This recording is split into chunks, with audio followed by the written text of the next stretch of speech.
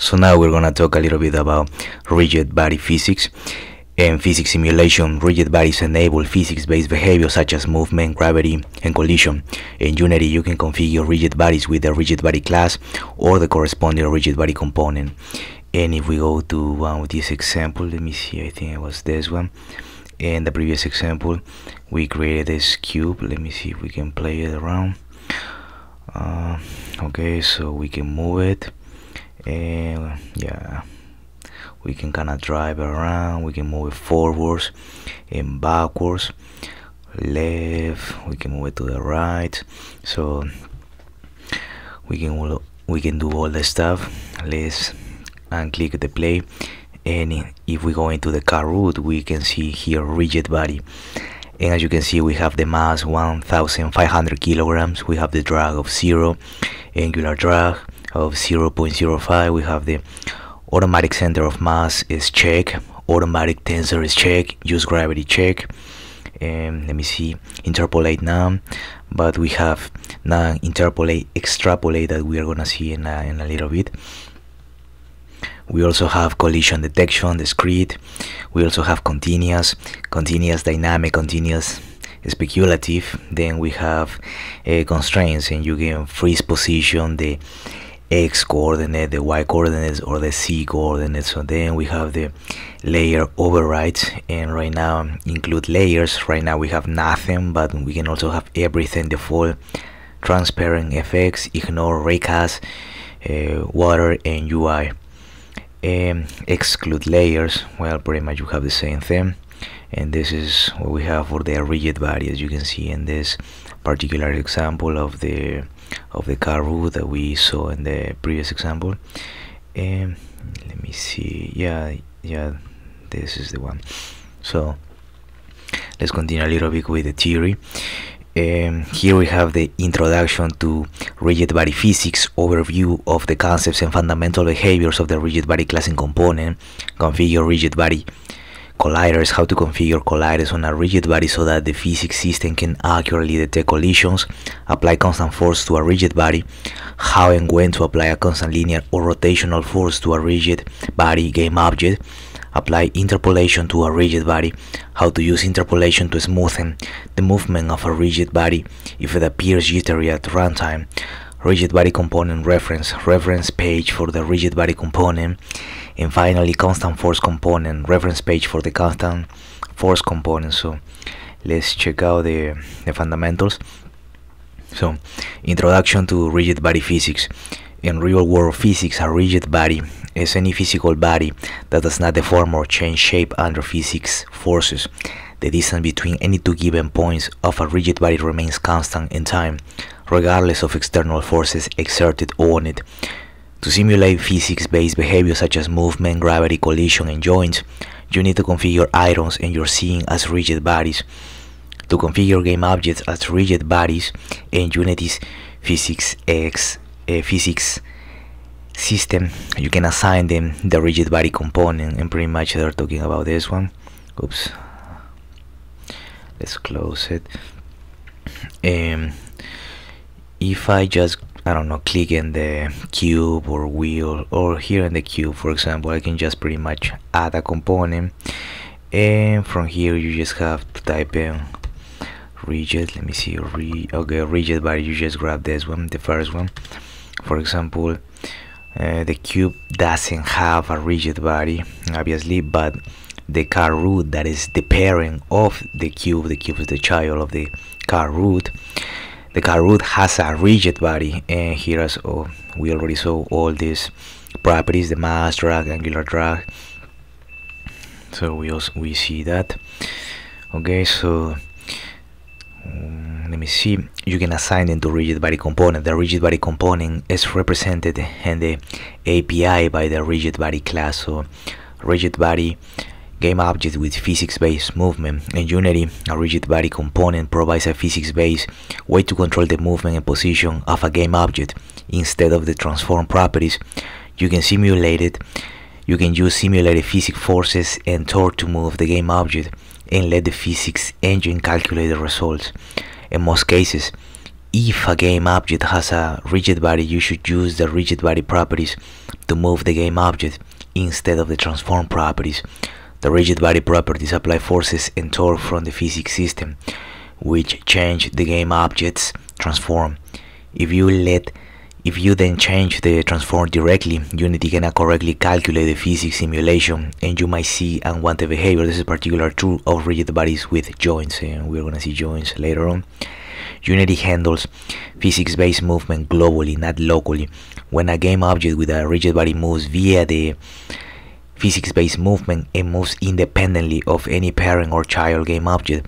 A child game object that has rigid body still uses its parent game object to define its local position for initialization, but Unity calculates its physical-based movement in global space. So again, in this particular example, let me move this one here.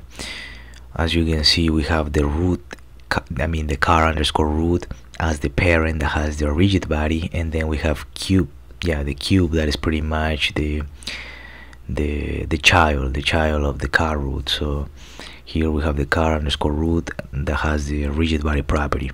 Okay, so then we have the rigid body game objects without physics-based movement. Okay, so let's just read a little bit here.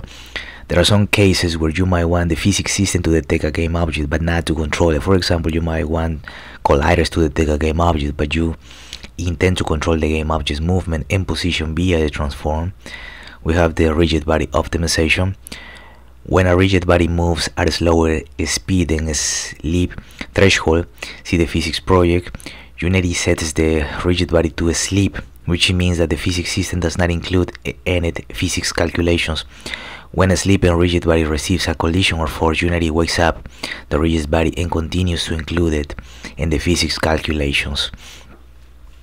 So let's move to the next. Okay, so now we have the configure rigid body colliders. So colliders define the physical boundaries of a rigid body. To allow collisions to occur, you must add colliders to a game object alongside a rigid body. If one rigid body collides with another, the physics engine only calculates a collision if both game objects have a collider attached. If one game object has a rigid body but not a collider, it passes through other game objects and Unity does not include it in the collision calculation.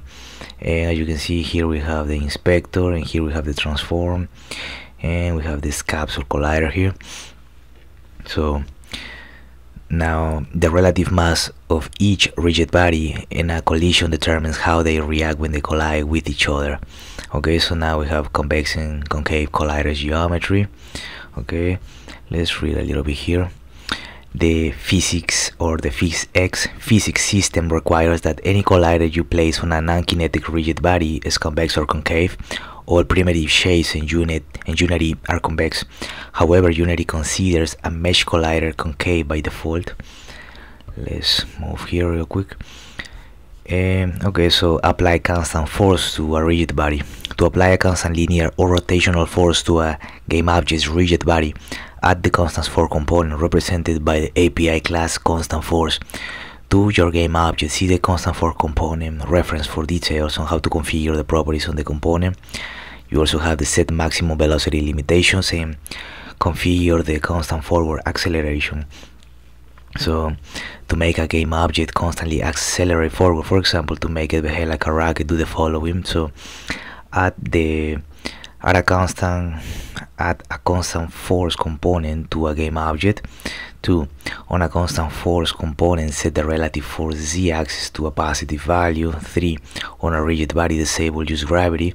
This ensures that there is no competing gravitational force acting upon the game object.